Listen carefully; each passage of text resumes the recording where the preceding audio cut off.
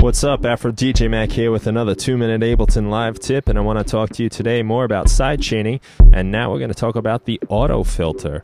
So I have this track right here. It's a little lead part. I'll let you hear it.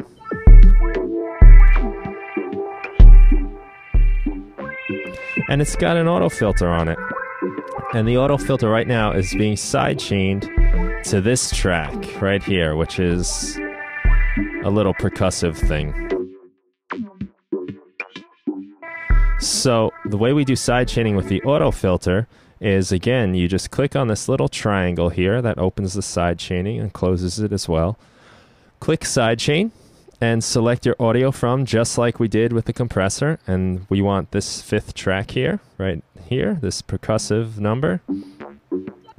And basically you set this the way you want it, and depending on your envelope, your sidechain track here, which is this one, which is moving here, this will affect this filter position kind of like this, based on whenever these drums hit.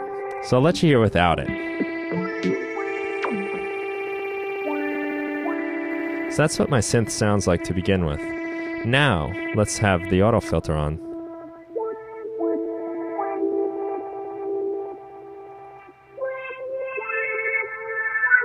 And I'll play with the envelope a little, make it more extreme.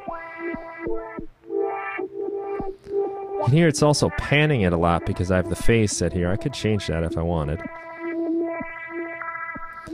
But I don't.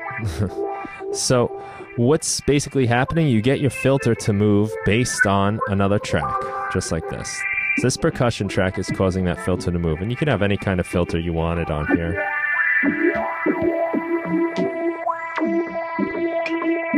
Very handy, cool little effect there.